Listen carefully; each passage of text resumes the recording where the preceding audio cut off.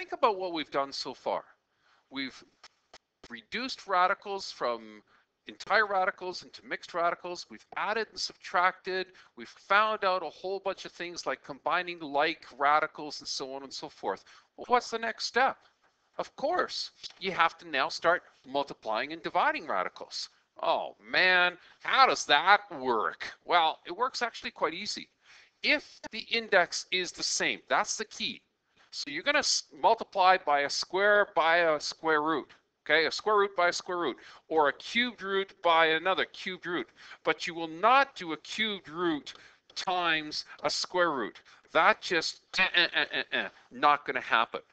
Okay, so if the index is the same, all you have to do is multiply the numbers that are out front and multiply the radicands. That's it.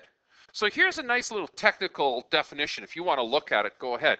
But basically what this is telling you is here's a mixed radical with an m up front and an n up front. So you're just going to multiply the m by the n. There you go. Then, if you noticed, you have an a in here and a b in here. And all you're going to do is multiply the a by the b. That's it. Now, sometimes you might have to simplify that square root or cube root ab thing. We'll worry about that later when we get to that point. Let's look at an example, okay? Here we go. Remember, numbers times numbers. So you look at this. Look, numbers times numbers. 5 times 3, not tough. 15. Radicals times radicals. Root 3 times root 2. Root 6. That's it. I think that's the easiest thing you've done so far. Holy smokes, that's incredibly easy. Look at this next question. Look at B. This says, uh-oh, you've got a minus 3 outside the brackets. Okay, so what? Distribute it.